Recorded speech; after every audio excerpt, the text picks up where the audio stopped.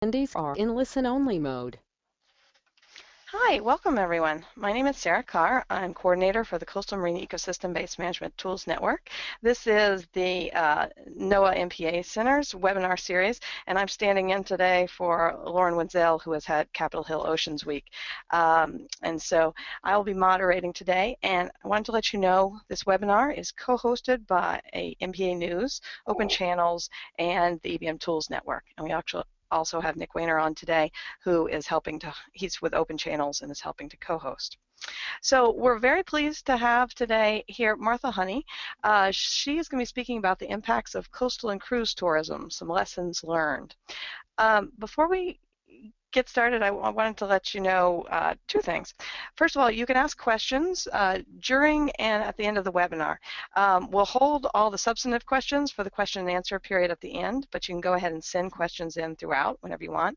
You can do that by typing the questions into the question panel of your user interface. If there's any quick clarifying questions, I might stop Martha and ask her during the presentation. Otherwise, we'll hold until the end. But you can send them in whenever. I also wanted to let you know a little bit more about Martha. So Dr. Martha Honey, she is co-founder and executive director of the Center for Responsible Travel, CREST, which is headquartered in Washington, D.C. Over the last 2 decades, she has written and lectured widely on ecotourism, travelers philanthropy, cruise and resort tourism, and certification issues. She has 2 books already published, Ecotourism and Sustainable Development, Who Owns Paradise, published by Island Press in 1999 and 2008, and another book, Ecotourism and Certification, Setting Standards in Practice, also published by Island Press in 2002. She is currently writing a book due to be published this year on coastal and cruise tourism called Selling Sunshine, also going to be published by Island Press, so stay tuned for that. Previously, Martha worked for 20 years as a journalist based in East Africa and Central America. She has a PhD in African history from University of Dar es Salaam in Tanzania, and she was executive director of the International Ecotourism Society from 2003 to 2006.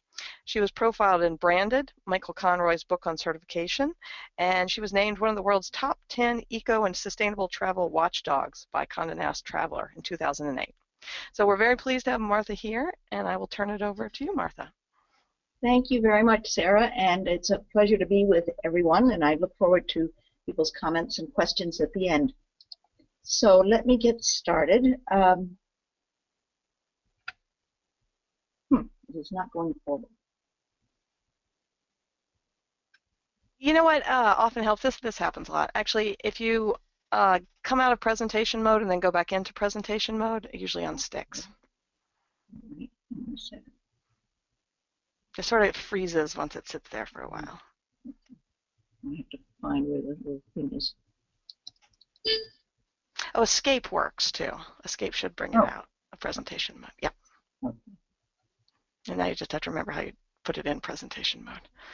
Slideshow up on the top works. Can I get rid of all of the stuff that's in the slide? Oh, the user interface? Yeah. Oh, there's an orange button with a white arrow. If you click on that, it'll minimize it. Good. Now I can see. Yeah. All right. Great. Okay. Oh, good. It worked. Well, Sarah gave you some of my background, which I was going to start with, so I won't prolong that, but simply to say that I was a journalist for 20 years, 10 based in Tanzania and East Africa, and another 10 based in Costa Rica. And it was really through the experiences of living in these countries that I came to see the importance to developing countries of tourism and also many of the problems with tourism. And when I returned in the 1990s to the United States, I decided that I really wanted to take some time and try to look at what was then a rising phenomenon known as ecotourism, and really try to figure out if there was any there behind it, if it was just simply a marketing tool or if it was really something of substance to it. Fortunately, I found that there was a lot of substance to it. There's also a lot of hype and and phoniness out there as well, but there certainly is a great deal of experimentation and a real commitment in many places of the world to try to do tourism in ways that brings tangible benefits to both conservation and communities. So based on my desire to find out about it, I ended up writing a book, as Sarah mentioned, and then doing an update of it 10 years later. Because so much of the field had changed, it was actually a substantial rewrite. So that's my background, and coming out of the work that I did for these books, I decided that I really wanted to devote my energies and time to looking at and promoting sustainable tourism, ecotourism. And so in 2003, with a colleague at Stanford University, Bill Durham, we founded the Center for Responsible Travel. And Bill retired last year, and until then we had an office at Stanford as well. And now we're in the process of setting up alliances with a consortium of universities, both in the U.S. and elsewhere. We are a multidisciplinary organization, and we undertake research projects, field studies, reports, conferences, we make films, and so on, all with the aim of sort of moving the needle on sustainable tourism, on undertaking projects that can really make policy differences in terms of how tourism functions. And we've worked in many different areas, but I think that one of the things that we have found is that in trying to promote the triple bottom line, it is the economic arguments, the dollars and cents, which are in many ways the easiest to nail down and probably the most compelling for industry and policymakers. So we've done a number of economic studies, and we've also moved in recent years to a real focus on coastal and marine tourism for reasons that I will discuss. So these are some of the studies we've done in the field of coastal and cruise tourism. It's not only studies and reports and field projects, but as I mentioned, it's also some books and articles and several films. And we have a new film which will be coming out later this year, which is called Innovating the Caribbean. And it's really designed to show that there's more to the Caribbean than cruise tourism and all-inclusive resorts. So there are some great, really sustainable and socially responsible tourism options out there. We've looked at 4 different countries in 4 islands of the Caribbean. So tourism, international tourism has been growing tremendously over the last number of years. And in 2012, it reached a milestone of passing 1 billion international travelers in 1 year, the first time ever. It's continued to grow even when there is economic downturn. It may be slowed somewhat, but it never goes negative. And it is expected to reach 1.6 billion by 2020. Domestic tourism is about 3.5 times greater than international tourism. So tourism is the largest industry largest service industry in the world and the world's largest employer.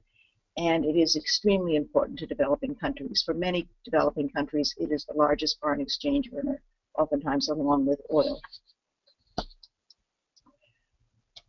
What we have also seen in the last quarter of the 20th century, is a rise of another concept of tourism, what was first known as ecotourism and now goes by a number of other names. But it rose up in the late 1970s, really emerged as part of the global environmental movement, and was by the 1990s said to be the fastest growing sector within the tourism industry, growing at between 20 and 34% a year. And in 1990, the International Ecotourism Society was founded, and they defined ecotourism as responsible travel to natural areas that conserves the environment and improves the welfare of local people. So basically, this is a definition that doesn't just describe what the tourist does, as most tourism definitions do, such as nature tourism or adventure tourism, but it also posits the impact of that tourism. And it says that if tourism is done well, those impacts can be positive on the environment and positive on local communities. By the year 2000, ecotourism was said to be netting about 156 billion a year. In 2002, the United Nations declared the International Year of Ecotourism. And for many of us working in the field, this was a real indication that what had started out as in the late 1970s as sort of a good idea and a lot of individual experiments had by 2002 coalesced into a global movement where it had really put down roots in many countries around the world. And today, nearly every country that is involved in tourism is also promoting ecotourism. Some part of its industry is also called ecotourism. And in fact, ecotourism is having an impact on the entire industry.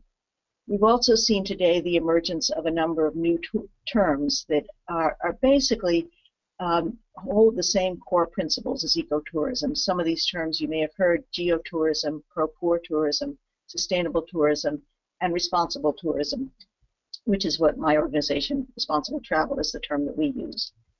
But basically, all of these terms hold the same principles, that tourism done well should bring tangible benefits to conservation, to local communities, and be educational as well as enjoyable for the traveler. What I'm going to talk to you about today is going to focus more clearly on tourism and its as both a victim of and contributor to climate change. And much of the work that we have been doing in recent years at the Center for Responsible Travel has focused on the Caribbean and Central America. So many of my examples will be drawn from these regions. In terms of coastal tourism, the impacts from climate change are many, and here's a list of them: sea level rise, unprecedented heat, increasing storms, and so on. Many of these phenomena I know you all are familiar with. And we have seen in the Caribbean, for instance, warmer oceans, sea level rise, increased intensity of hurricanes. This is Hurricane Ivan that hit Grenada head-on, a Category 3 hurricane that hit in 2004 and wiped out 90% of the tourism industry and the infrastructure on the island, and about 80% of the nutmeg crop that was their main foreign agricultural crop. Did tremendous damage, which is still in some ways visible today. We've also seen coral destruction coming from increases in sea level rise and sea temperature. And today the Caribbean's coral reefs have virtually collapsed in many places, mostly due to overfishing and climate change. And according to a new report by the International Union for the Conservation of Nature, the IUCN, this report says that live coral coverage in the Caribbean reefs is now down to a mere 8% of what it was in the mid-20th century. In terms of the annual cost and capital costs of sea level rise for the CARICOM countries, these are about 20 of the countries. These are 20 of the countries in the Caribbean.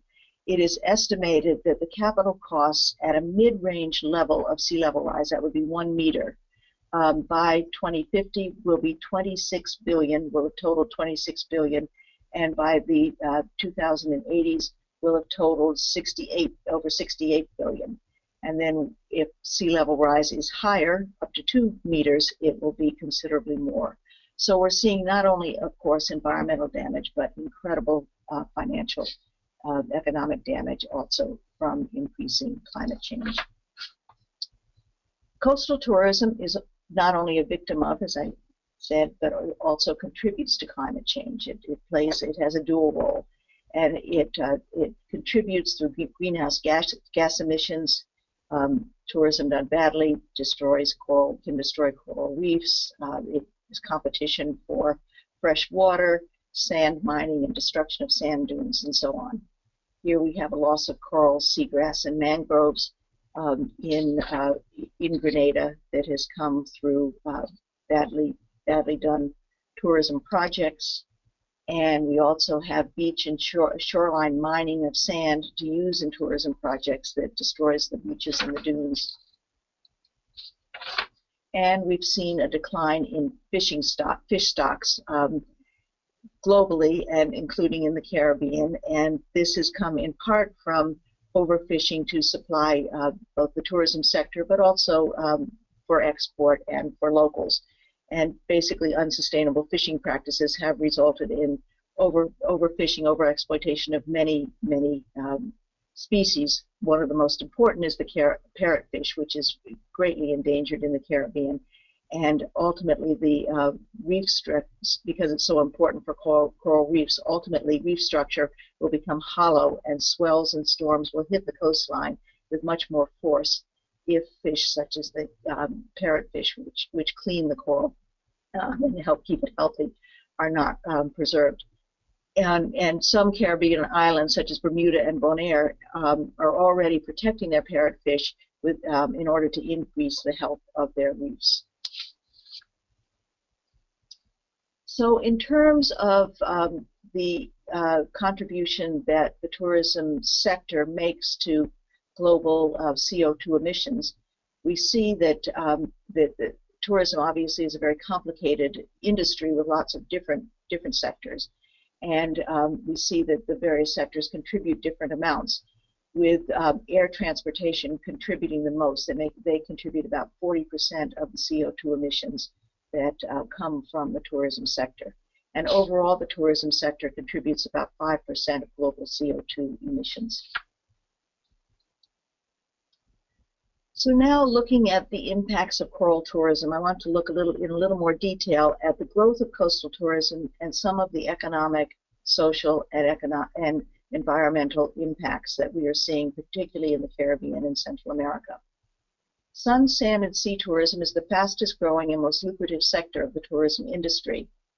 We live on and near the beaches. More than half of the world's population lives within 50 miles of coastlines, and this is predicted to rise to 75% by 2025.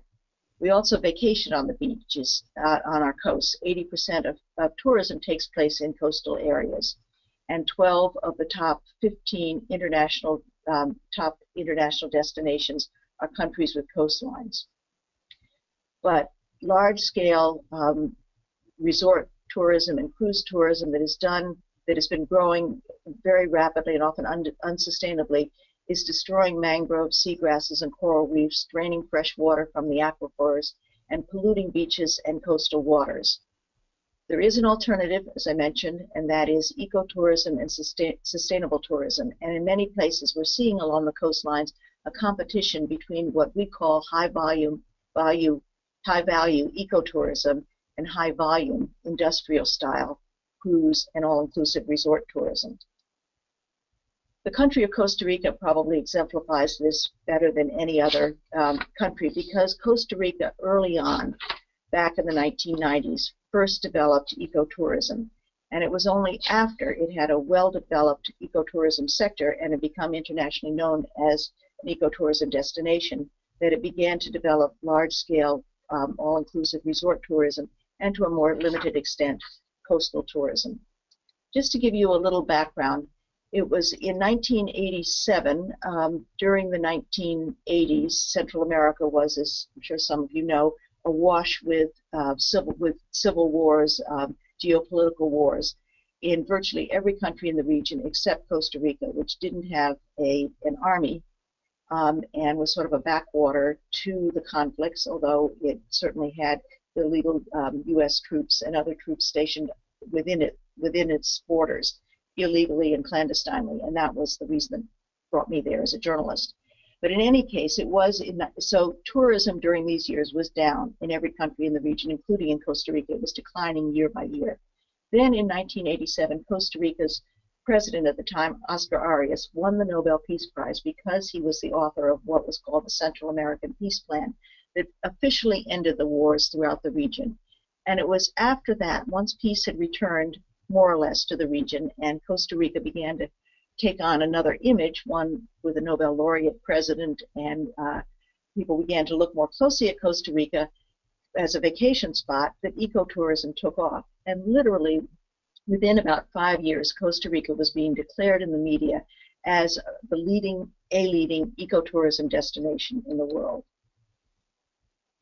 The interesting thing is, and I was fortunate to be living in the country during these years, was that this was largely a homegrown type of tourism. It was small-scale, nature-based, spread throughout the country, and based around, first of all, based around its national park system, and then it spread to other parts of the country. And many of the people who owned eco-lodges or other parts of the ecotourism industry were either Costa Ricans drawn from the middle class, the upper class, or foreigners who had made Costa Rica their home. So that most of the money from this type of tourism went back into the country. It was reinvested into the country. And many of the early owners also brought a strong social and environmental ethic to what they were doing. And so they were committed to trying to better the places where they were working. And it turned out that this model, which had very little foreign investment, outright foreign investment, no international hotel chains, and was really done on Costa Rica's good social welfare system and strength of its middle class and so on. And it became enormously successful. By the mid-1990s, it had surpassed agriculture as the leading export earner. And within 2 decades, Costa Rica had doubled what it was earning per tourist. So tourism went up 7-fold, and its earnings went up 14-fold within 2 decades. So this proved not only a good model environmentally and socially, but also economically. One of the places that ecotourism first started was around Manuel Antonio Park, which is a gem of a park that's completely surrounded. It's on a peninsula completely surrounded by the sea. And one of the early eco-lodges there is called Sea Comino Resort and Wildlife Reserve. It's a medium-sized lodge with just 58 rooms, and it has now been certified with 5 green leaves under Costa Rica's Certification for Sustainable Tourism program, which issues eco-labels to those companies that pass muster, that meet its criteria. And Sea Comino is one of a handful that has gotten the top rating. It has a reserve which protects the habitat for the endangered titi monkey. And in the 30 acres that are part of its property, its construction only had to cut down less than 1% of the trees. It captures rainwater and has reduced its consumption of water by 35% compared with comparable hotels. It produces organic fertilizer and grows much of its own food in its own gardens. And it has solar panels and uses 50% less electricity than, again, other comparable hotels. But over the years, it has become increasingly surrounded by a more intense, large-scale resort and vacation home developments, what we can call the other Costa Rica. This Pacific Coast development of large-scale tourism really took off after about 2000. It was fueled in part by the economic boom in the U.S. and increasing desire for coastal tourism and, to some extent, retirement homes along Costa Rica's coast. And it also led to some increase in cruise tourism on the Pacific coast. What we saw was that the main impetus, the main factor that allowed the tremendous growth of large-scale coastal tourism, in addition to the booming U.S. market, which brought in investors, was the creation of a new international airport in the town of Liberia, which is near the Pacific coast in Guanacaste. And literally within a few years, this area became known as the Gold Coast. And today we have over 100 large-scale, all-inclusive or coastal resorts that are within 1 to 2 hours of the Liberia airport. The idea is that large-scale resorts want to be able to move there, and large international airports want to be able to move large numbers of passengers and move them to the resort within a couple of hours. So now you can fly to Costa Rica from the U.S. and literally from some places like Atlanta or Miami be on the beach in half a day. This brought with it a number of problems, and I'll just highlight one example, which is the Hotel Rui, which has developed 2 large resorts, actually the largest resorts in Costa Rica, on the Matapalo Beach in Guanacaste. This is a Spanish all-inclusive hotel chain that has resorts throughout the Caribbean. And in building these resorts, they clear-cut the land, filled in the mangroves, and became mired in a host of controversy that played out in the newspapers, agitation by environmental groups and local communities, and legal cases against their building. Workers died during the construction, and they were closed down several times.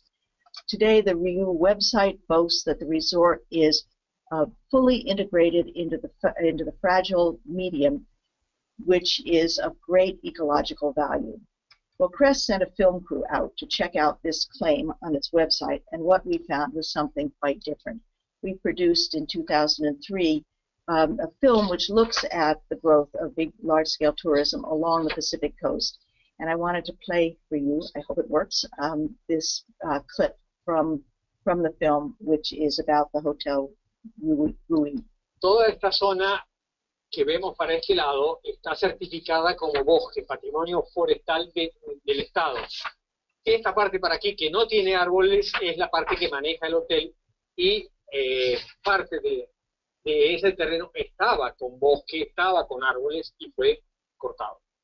En esta playa, según este documento del Ministerio de Ambiente, había 4 manglares en color rosado, 1, 2, 3 y 4. Este manglar, el número 2, fue desaparecido totalmente. En este lugar es otro estero manglar que hay en esta playa. Esto, parecido, similar, era lo que había en el otro lado. Sobre un humedal no se puede construir. Y sobre un humedal no puede haber absolutamente nada. De acuerdo a las informaciones preliminares, aparentemente en el sitio sí existía un humedal. La legislación está ahí la tenemos. Hay que mejorarla así, pero no hemos aplicado el 100% de lo que tenemos. Hoy en día hay huellas de todo tipo de vehículos con motor.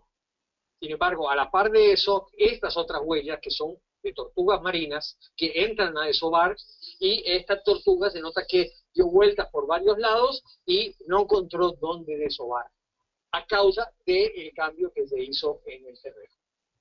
Esto es parte de pasar por encima de las leyes que le es permitido a las grandes cadenas hoteleras y solamente la ley se aplica a los pequeños. So, as this clip shows, Costa Rica does have some strong environmental laws, but even the Environmental Tribunal, Jose Lino, who spoke, admits that these laws are oftentimes stepped over, abandoned, and developers would rather pay the very modest fees than comply with them. So in this case, mangroves were cut down, filled in, and the beach has been taken over by beach chairs and tourists, and the turtles come up looking for a place to lay their eggs and have been returning to the sea unable to lay their eggs. These are just some of the many problems that this large hotel development has caused. Toda esta zona. Oops.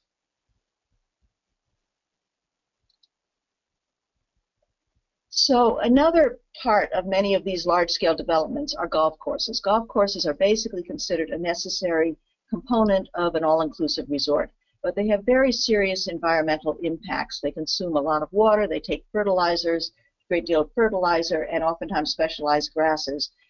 The water consumption of a typical golf course is said to be as much as what a village of 5,000 to 10,000 people consumes in a day.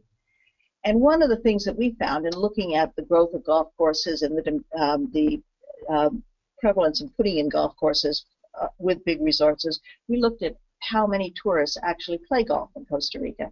And of the international tourists coming to Costa Rica, only 2% play golf. The same figure in Mexico, only 2% of international tourists in Mexico also play golf. And virtually no Costa Ricans or Mexicans play golf in their own country. So the question is, why are big resorts building very expensive golf courses? And the reason is that they build homes or condominiums, vacation homes around the golf courses, sell them as being on green space, and therefore can sell the condominiums at somewhere between 20 and 70% more. So basically, it's a real estate decision. It's speculation that is driving the growth of golf courses. And this particular golf course in Costa Rica has been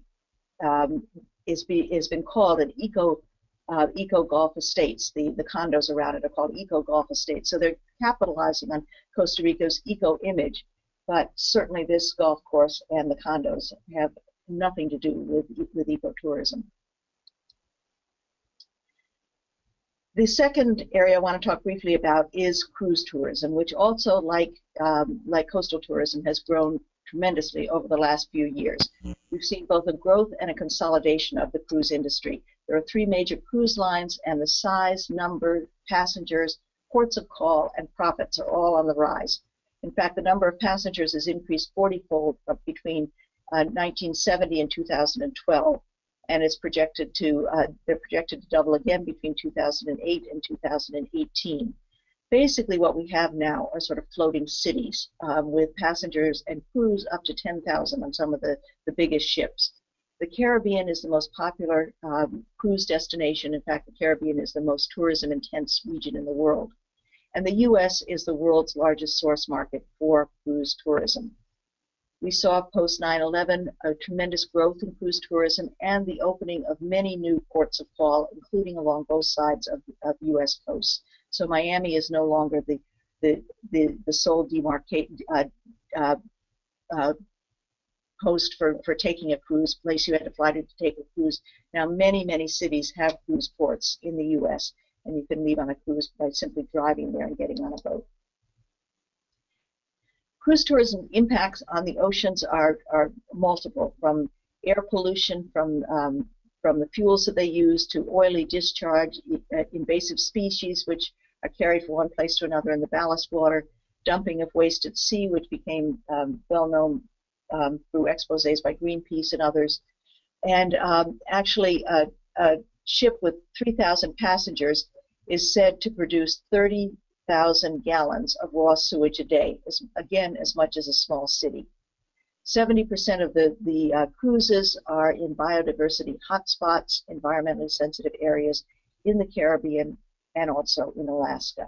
And we've seen a number of disasters, including, of course, the famous one in the lower picture here of the Concordia that went down off the coast of Italy in 2012. It was in a marine protected area off the coast of Italy. It cost, I think it was about hundreds of millions of dollars in terms of cleanup. I don't have it exactly here. We also see impacts on ports of call, and this has been an area where CREST has done a lot of work. We see both environmental, social, and economic impacts. We've done studies in Belize, Honduras, and Costa Rica looking at these impacts.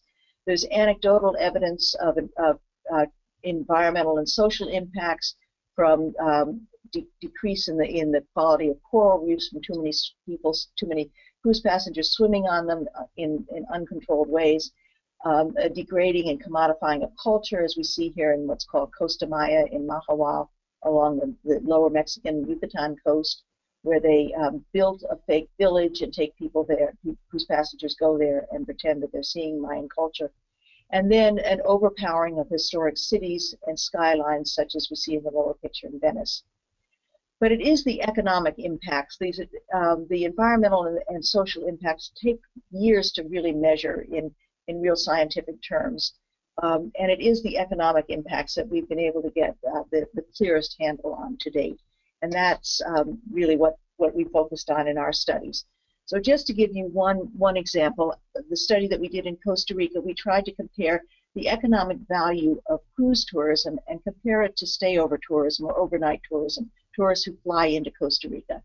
And what we found was that there are 6 times, the year we did the study, there were 6 times more overnight visitors coming to Costa Rica than cruise passengers.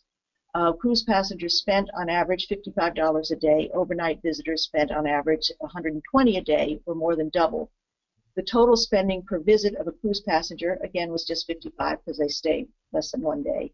Overnight passengers spent for their total visit $1,000, or 18 times more than cruise passengers. And overall, if you take into account the taxes and other income that is generated for both sectors, cruise and overnight tourism is putting 111 times more into the Costa Rican economy than is cruise tourism. So 6 times more visitors, but 111 times more value, economic value. So our recommendation to the Costa Rican government was do not invest anymore in cruise tourism. Similar findings have come out of the Caribbean, mainly done by the Caribbean Tourism Organization, where cruise tourism, over 50% of cruise tourism takes place in the Caribbean, but less than 5% of the industry's gross revenue stays in the Caribbean. Most of it leaves the Caribbean. And we found similar findings as we found in Costa Rica, that overnight tourism is generating 7 times more than cruise tourism overall in the Caribbean, and that overnight stayover passengers spend much more, $994 on average per visit, compared with $77 for cruise passengers, again 18 times more for stayover visitors. And a very interesting study that was done by a professor in Jamaica, he found that St. Martin, what typically happens is that the countries who are involved with cruise tourism, become a port of call, are required to put in infrastructure for the cruise lines to come and dock there, and let off their passengers. And so St. Martin's invested $400 million in infrastructure to attract cruise tourism to the island. They are currently earning only $9 million a year from cruise tourism. So this means their repayment time without any interest is 138 years. So again, we believe the conclusion should be that government should not invest further in cruise tourism in the Caribbean. So, as we've seen, tourism is often part of the problem, but it can also be part of the solution. And this is an area that we have really tried to focus on. We have held now 3 international symposiums for what we call innovators in coastal and marine tourism. The first was held at Stanford University 2010, then one in Los Cabos in Mexico 2013, one last year in Grenada, and we have an upcoming think tank which is focused specifically on coastal and marine tourism and climate change, which will take place in Punta Cana in the Dominican Republic next month. And the idea of these is to bring together some of the innovators, people who are doing tourism, coastal tourism, marine tourism in different ways, in more socially and environmentally responsible ways, to help them to share their experience, share their expertise, and to help to build them into a more sort of self-conscious and active social force within the tourism industry. These innovators in coastal tourism, there are many benefits that they bring. They seek to balance their lodges, their resorts with the environment and to involve the local communities and local cultures in respectful ways. They tend to bring in what we call high-value tourists who stay longer, spend more, want to see more of the country, don't simply stay inside a gated community. And so this high-value tourism is much more economically as well as socially and environmentally valuable than high-volume cruise or all-inclusive tourism. And these businesses practice some of the internationally recognized best practices. With climate change, we have come to believe that sustainability is no longer simply a lifestyle choice as it was for many of these early eco-lodges, but now it is a business imperative. There is no choice but that businesses have to move to be more sustainable because of the realities of climate change. These are some examples of some of the leading hotels and cruise lines that we have been working with, small cruise lines that are doing alternative models, more sustainable models of tourism, mainly in the Caribbean and some in Central and North America. For instance, just a couple of examples. We have the Punta Cana resort in the Dominican Republic, where we're going to have our next think tank next month. They are actively involved in coral restoration of the reef that's right in front of the hotel. Tourists have an opportunity to go out and help to replant the coral reef, and then after it is replanted and has taken hold, then it is moved back to the original reef. This has proved highly successful, and they have planted, 1,000 meters of coral has been transplanted back into the reef by tourists who have helped with this operation. In Grenada, hotels are supporting what has become a very popular underwater sculpture garden, which is a sculptor made a whole bunch of different statues made out of cement, like this one here, and they have been placed into the first marine protected area in Grenada, and so they are drawing tourists to this new marine protected area and helping to raise money for the protected area. This has been named by National Geographic as one of the top 25 wonders of the world. And it is also providing jobs for guides, boatmen, and dive instructors. In Turnoff Atoll in Belize, the tourism lodges there have worked with local fishers, commercial fishermen, to set up a marine protected area that is jointly run by the lodges and the commercial fishermen, and is seen to be benefiting both, creating stocks that are both important, new stocks, protecting stocks that are important both for tourism and for sport fishing, as well as for commercial fishing. So you've seen, rather than, as has happened in many places, a battle between tourism and fishermen, here you have a real unity around creating a new marine protected area. In addition, there have been efforts by a number of hotels to link more to local industries and to cut down dependency on imports. Food, of course, is one of the big areas. Many hotels now have developed their own gardens or are buying locally from local farmers. This is one hotel, the Manavana Hotel, with its farm that grows much of its food. Similarly, the Bellicampo resort in Belize is now growing 70% of its food is produced on site, and so they import very little from overseas.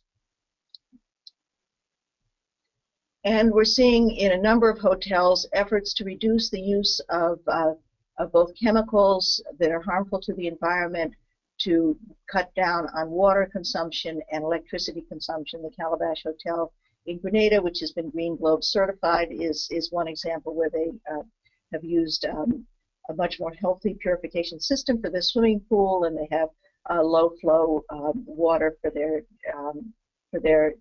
in their guest rooms for the toilets and showers, and use recycled water on their gardens. And the Jicaro Island Eco Lodge in Nicaragua is an example of a lodge that is built completely entirely with timber that was reclaimed after Hurricane Felix. The buildings and the furnitures are made from tropical hardwood that are all FSC certified, Rainforest Alliance certification, and no new trees were cut down to build this beautiful lodge. And then one of the places we work most closely with is called the Cutiantara Beach Resort in Aruba. It is certified by Green Globe and a number of other international certifications, and they are doing a host of, let me just go back. They are doing a host of environmentally and socially responsible initiatives. They regularly do beach cleanups with their guests. They have, of course, sink and shower water is treated and reused in the gardens, and they have only native plants. They have solar power. They've managed to reduce tremendously their electricity consumption, and they have been awarded a number of awards by TripAdvisor, Condé Nast Travel Magazine, Voters, and so on. So, in conclusion, some of the main recommendations that we have come up with through our work, both looking at some of the problems with coastal tourism, the impacts of climate change, and many of the innovations that are being done by our tourism partners, is that we believe it is important for countries to promote high value rather than high volume tourism. We need to stop counting tourism success in terms of numbers of arrivals, but rather in terms of the money that stays behind, how much of the tourism dollar is retained by the country, because so much of it leaks out. We need to be centering on using local assets, not foreign imports. We need to create linkages to the local economy and reduce leakages from the economy. We need to also be targeting the growing number of socially and environmentally aware consumers. We've done a number of consumer studies and pulled together a lot of studies, and the whole sector of tourists who are interested in traveling in ways that are more socially and environmentally responsible is growing. And this is not only true in the U.S., but also in Europe. And so it is important to have a mix of nationalities so you're not dependent on simply one country. And so we recommend that countries in the Caribbean look not just to the U.S. market, but also to the European market. We need to de-emphasize, we propose de-emphasizing the building of all-inclusive resorts, large vacation home complexes, and developing cruise tourism, because these leave very little in the local economy and can have very serious environmental and social impacts, negative impacts. And finally, we believe it's important for countries to provide incentives to green developers. Unfortunately, oftentimes incentives are provided to foreign investors. We think we need to be countries should be much more discriminating and provide it to those developers, whether they're local or foreign, who are really doing green developments, and also are not only building to the highest of green standards, but are also operating the resorts and the businesses to international accepted best practices. So those are my remarks. Here's my contact information, and look forward to any questions you might have or comments. Okay, thank you so much, Martha. This was fascinating. Before we get started with the questions, I wanted to let everyone know you can ask Martha questions by typing in your question into the question panel, the user interface, and then I can relay it to Martha. Okay, so let's see. This one arrived during the webinar, and could you specify how you arrived at the costs of sea level rise, and what do the costs involve? Yes, this was a study done by CaribSave, and I can send the person the link to it, the source for it. But we didn't do the study ourselves, but it was done by CaribSave, which is focusing on tourism in the Caribbean as one of its missions.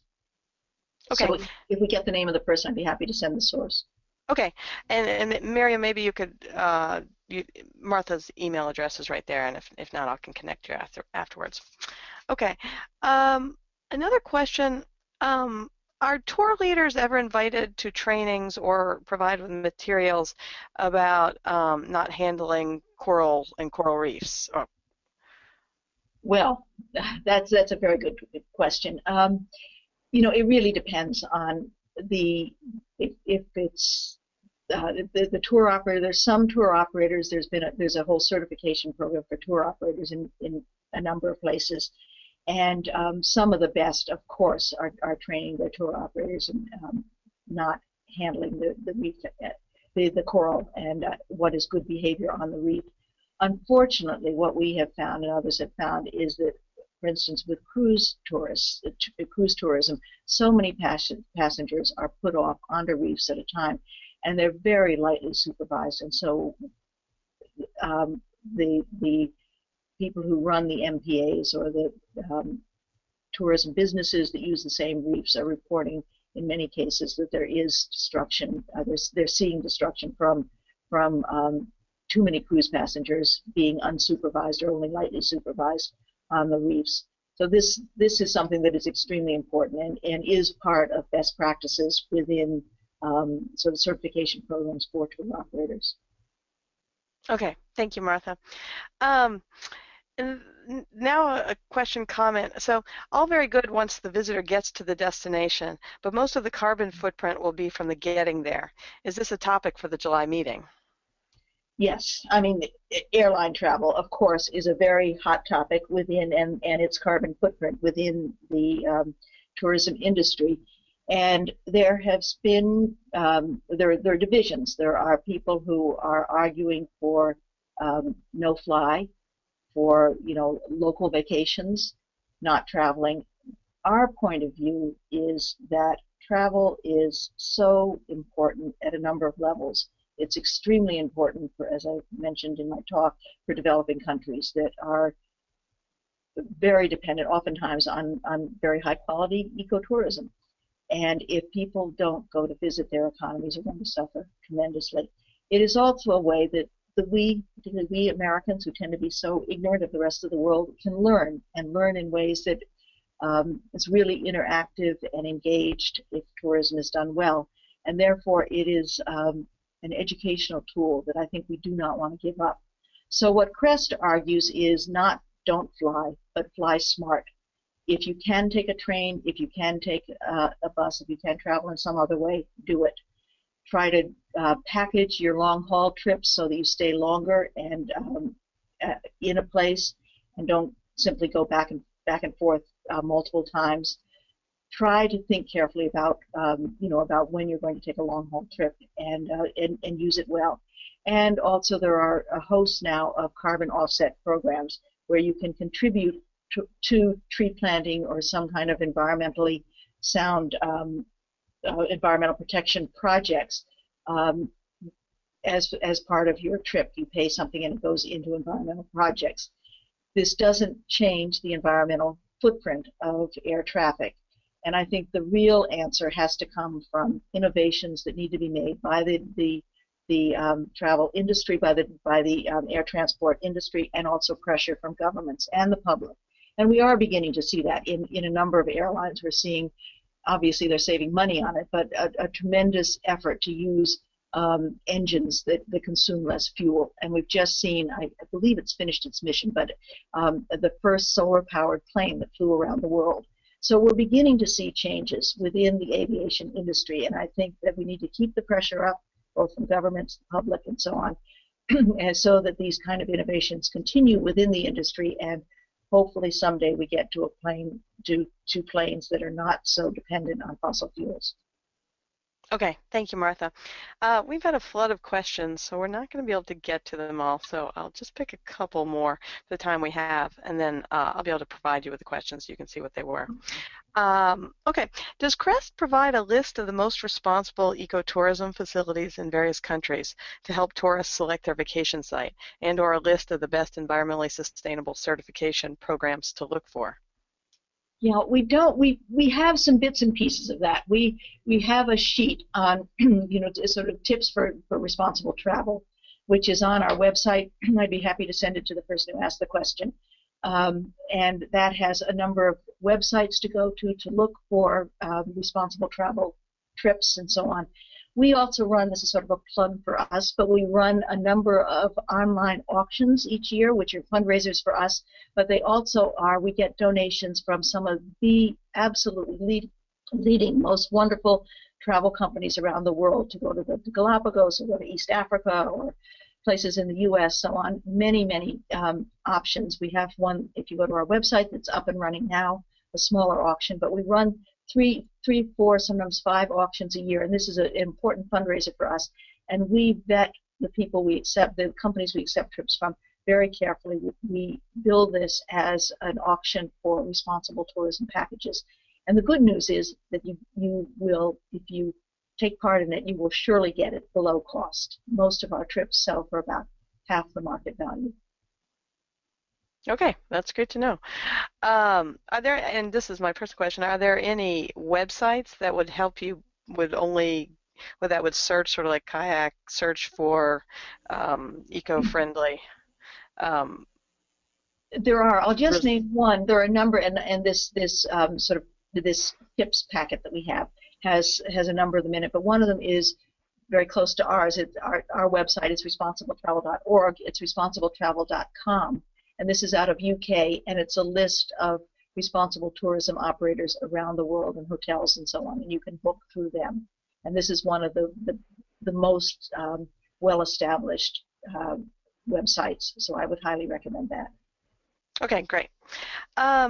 Question, are the beachside resorts adjacent to reefs taking steps to manage their guest use impacts on those reefs? Again, it depends on the resort. Punta Cana, as I showed you, because they're a large resort, but they have a real mission for environmental stewardship and social responsibility, and they certainly do. And you have to go out with a guide, and it's carefully managed. And then, if you want to, you can help with replanting the coral. So a number of resorts do that. Unfortunately, many of the large chain hotels don't. And this is certainly an area where more work is needed. We need to begin to infuse the good values that have been sort of developed by the smaller hotels and the more responsible hotels within the entire industry. Okay. Another question, wondering about the disconnect between government policies, for example, in what we saw in Costa Rica, and what you would suggest to governments and ministries of tourism in your recommendations. Yes, so, I mean there is a disconnect. Sort of the classic disconnect is that tourism ministries judge their success on increasing the number of visitors, and that's all that they look at. So they look for more large-scale hotels to be built or more cruise lines to come in, because that will increase the number of arrivals each year. As I argue, we firmly believe that it is much better to look at how to attract and keep stayover visitors who are higher value. The ecotourists, those looking for sustainable to more responsible vacations and so on, who will stay longer, spend more, visit more parts of the country, spread their dollars or their tourist spending around the country so more businesses benefit and so on. This is really where tourism ministries need to be looking, and they need to be measuring how much of the tourist dollar actually stays in the country, not how much comes in, how much stays in, because the leakage in some of the islands in some places is as much as 90%. And so they show great expansion and great growth on their books, but the reality is much different. Mm-hmm. Okay, thank you. And do you know if there are any initiatives or restrictive measures to move the cruise ship industry in the direction of responsible travel? Is there a way back from the econo mega cruise? Well, first of all, there are a whole host of smaller cruise lines, what we call pocket cruises, usually under 200 passengers. Lindblad Expeditions and Windjammer, a number of these that specialize in one, smaller cruises, so it's more intimate. They have a much, much lower impact on both on the sea and on the ports of call, and they really tend to be much more educational, real learning experiences rather than simply kind of packaged entertainment. And so those are the choices that are out there. Unfortunately, the smaller cruises also tend to be more expensive than the large cruises. But there are some initiatives, there are some movements. For instance, the city of Charleston has had a big campaign, and we played some role in that, where they have been opposing the docking of Carnival cruises right downtown Charleston, which is an eyesore on the skyline and dumps way too many people into this historic district at one time, and so on. In Venice, there's also where Venice is just being overrun with cruise ships. There's a movie that's been made about Venice. There are active groups working there, and so on. It's a field that I think is beginning to grow. We need to do a lot more work on moving cruise lines. I mean, I feel in many ways that in many places the cruise ships have gotten so big that they really should not come into ports of call. They should simply stay at sea and be sort of party ships at sea, but not come into fragile islands or fragile cities like Venice or Charleston, where they really disrupt and undermine the high-quality tourism that exists there and the way of life that exists there. Yep. Okay. All right. Thank you, Martha. Another question, how would you respond to the concern that responsible tourism may be more costly, therefore only available to those with higher incomes? Yeah, I think this is a real challenge for those of us committed to responsible tourism. We want to keep travel democratic, and we want to keep it available to both people who live within the country where tourism is going on, and to people to be able to travel as backpackers or less expensive vacations. I think there are companies that are not high-end that are doing wonderful tours. Intrepid Tours, which I think perhaps I mentioned earlier, out of Australia, has a line that is really very reasonable tours, again done with the highest of social and environmental integrity. And there are other companies. You have to look. Frankly, it is easier to develop a very high-end lodge that is very environmentally sustainable because you're getting a lot of money from high-paying guests than it is to develop a resort that is still sustainable but charges less. So we've seen a lot of the investment in sustainable tourism go into boutique lodges that command a high price. And I think we need to work very hard. One way to help keep tourism accessible to common people, to ordinary people, is through the national parks. I firmly believe that national parks should be free or very cheap for nationals, and that international guests who are visiting those parks should pay much more and help underwrite the cost of them. But school kids, school classes, and you know, local people should be able to visit and encouraged to visit in, you know, the parks so that they learn about them and they also buy into the need to protect them. They see the value of them. This has happened in Costa Rica, where now during the rainy season, what they market as the green season, we don't talk about the rainy season, many of the hotels, because they're not getting so many international visitors, give lower prices packages for locals. And I think that this is really smart. This opens up, it keeps the hotels, keeps people employed, keeps the hotels open and so on, but it also makes tourism more democratic. Okay, thank you, Martha. Also, there was an FYI that came in. It said Carnival just announced a new brand called Fathom to focus on social impact travel, volunteerism, and destinations. Are you familiar with that, Martha? I'm very familiar. I was interviewed for one of the stories about it. Yes, yes. I mean, I shouldn't laugh, but you know, we need to see what happens. But I think that one of the things that we've seen, and this is an area that Crest is working on, we have a whole separate website and projects on it, what we call travelers philanthropy, which includes what's called volunteer vacations. And there's been an enormous interest and upswell in offerings of volunteer vacations. I think that this comes from a good place, that people want to give back to the destinations that they're visiting, and that is great. But I think it has to be done well. We need to have standards, and we need to have protocols for how it's done. And I particularly feel this if it's going to involve tourists visiting with taking part in projects that involve vulnerable populations, like orphanages or places with AIDS patients or other human populations that are vulnerable. I don't think it's appropriate for tourists to go for a few hours and basically play with the orphans. These children are not pets in a zoo, and expectations are raised and so on that are not met by these short visits.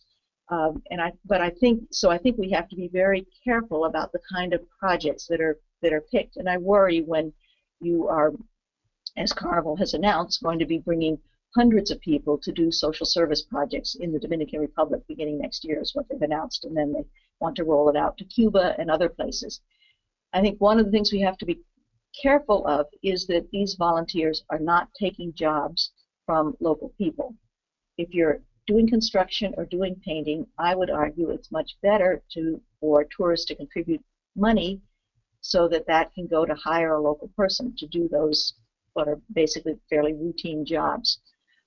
If people have very special skills that are not available in the destination, then volunteering absolutely can be a value. Eye surgeons and so on. But I think it's a whole area of tourism that I think needs much more scrutiny and to be done in a much more careful way. It's great for the people who are volunteering. They come away feeling very positive in almost all cases by these experiences. I worry that many of the recipients, the organizations and the individuals who are receiving these volunteer activities are not always so happy. We did a couple of years ago, we've done a whole book called On Travelers Philanthropy, Handbook on Travelers Philanthropy. It's available on our website, and it has a number of very thoughtful essays on this topic, including volunteerism, and I would urge people to take a look at that if they're interested in this. But it is an area both that's growing rapidly and one where we need more good research and more protocols and best practices developed. Okay, Martha, thank you so much. We still have a bunch more questions, but we're going to have to end now. But thank you. You've given us all a lot to think about and a lot to work towards. Well, it's been my pleasure. I appreciate very much you having me. Thank you. Yeah, thank you so much. So, and everyone, we appreciate you coming. Martha has her contact information there, and then there's the Crest website where you can download a lot of their publications. So I'd encourage everyone to study up. Okay, thank you, everyone. Have a great afternoon, morning, wherever you are.